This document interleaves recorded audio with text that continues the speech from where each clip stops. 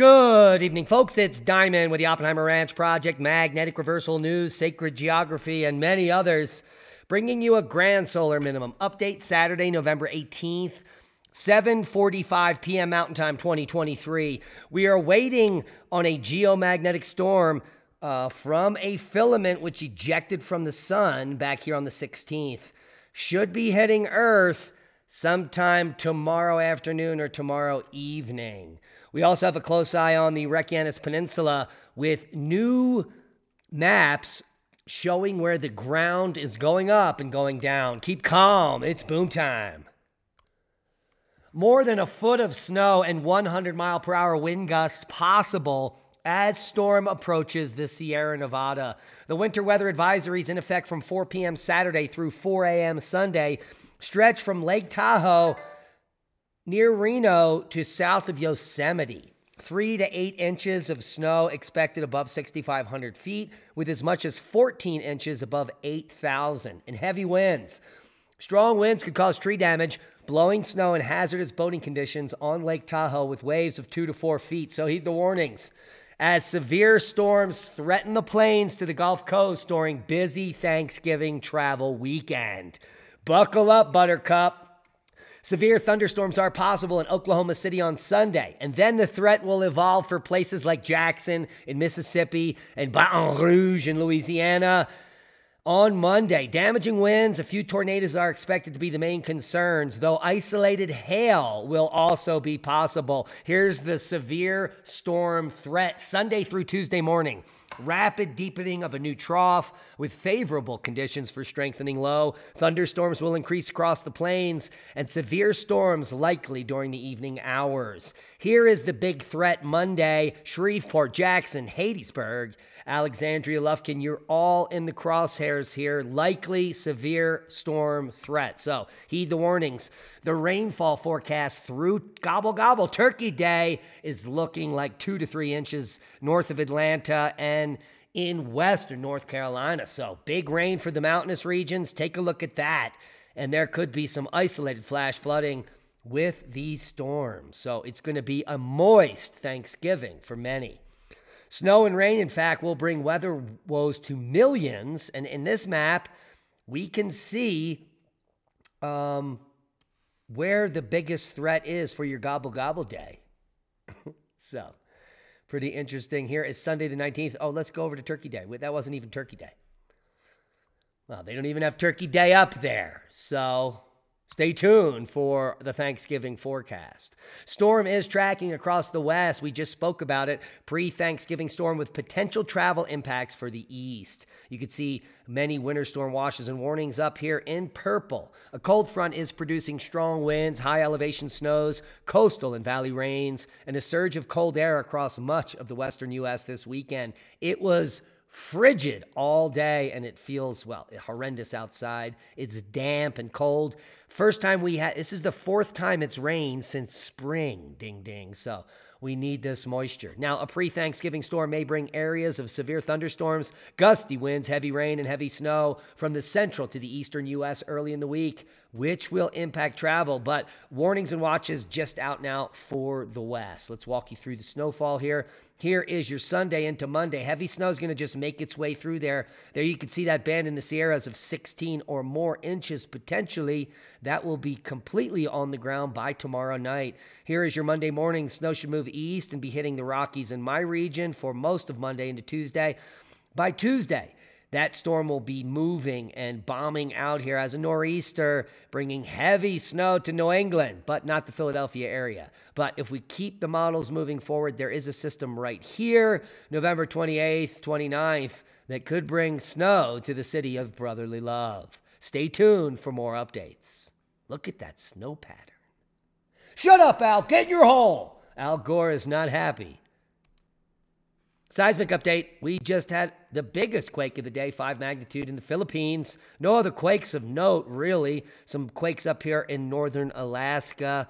But overall, all is quiet on the Western Front as our eyes turn to Iceland, where we have the Reykjanes Multiview live from Iceland live stream right now. No eruption yet. That doesn't mean that it won't be happening. We're going to link you here to the Raspberry Shake 4D view map of the seismicity there that you can follow if you're interested. Also, new map coming out here, the latest INSAR image showing the area where that lava is. It's right, see these two bullseye areas? This is where that dike is, where all the magma is currently sitting, and Grindavik is in the center of it, unfortunately. As we informed in the last update here, the situation is almost unchanged from yesterday. The biggest event was a magnitude 2.8 in Hagenfell, 3.5 kilometers northeast of Grindavik, right around here. The most likely scenario remains that an eruption will start any time in the near future. And those earthquakes in just the last 4 hours are lining up right over that dike and Grindavik itself. So our thoughts and prayers go out to those. There has been no change in the seismic tremor, maybe a little bit of a tilt up, but when the eruption begins, there should be a shift. Space weather news update for November 19th, 2023. We do have a 3-day geomagnetic forecast showing geomagnetic storms starting tomorrow. Right now, KP is very low, ho, ho, ho. But we could get up to G1 geomagnetic storm by Monday morning. Right now, KP hovering between 0 and 1. But there is increased solar activity, which appears to be on the horizon. A number of C flares and one low-level M flare were detected so far today, or perhaps even another region altogether. There we can see that active region on the northeast limb headed our way. And if we come over here at the coronal hole map, you can see that active region right over the limb there with some amazing brightness as it is turning around to meet us. Overall, the sun is quite blank as far as sunspots, and we are at solar max, so this is definitely an enigma. The WSA Enlil spiral here showing us the approach of this plasma filament probably will hit sometime tomorrow afternoon into tomorrow evening and could be a sustained event, 3 to 9 hours of power. So make sure to get out tomorrow night and look up for aurora from this geomagnetic storm if it does, in fact, manifest. Right now, taking a look at the Discover solar wind, we can see a slight kick up here in the plasma speed, which is very low, hovering down at 300 kilometers per second. But what we should expect from the impact is all telemetries jumping at the same time, bringing us up into KP4 or 5. Now, a peculiar aurora-like radio signal from a sunspot has been discovered for the first time. It's an exciting discovery that has the potential to alter our comprehension of stellar magnetic processes. And in fact, here is an artist's depiction of what that aurora looked like above the sunspot. All the links will be below. Now, if you don't know about the Adena effigy pipe, maybe you should. It appears to have extreme connection with Mesoamerica, and it's dated from 800 BC to AD 1. So this is quite an old carving from the Native Americans, which seems to have extreme Mesoamerican influence, and very few people know about it.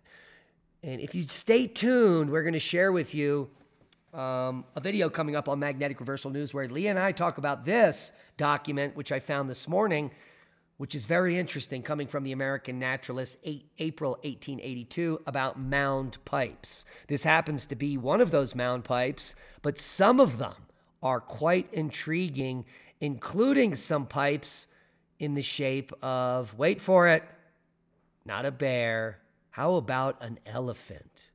An elephant pipe found in Iowa, and not just one, 2 of them.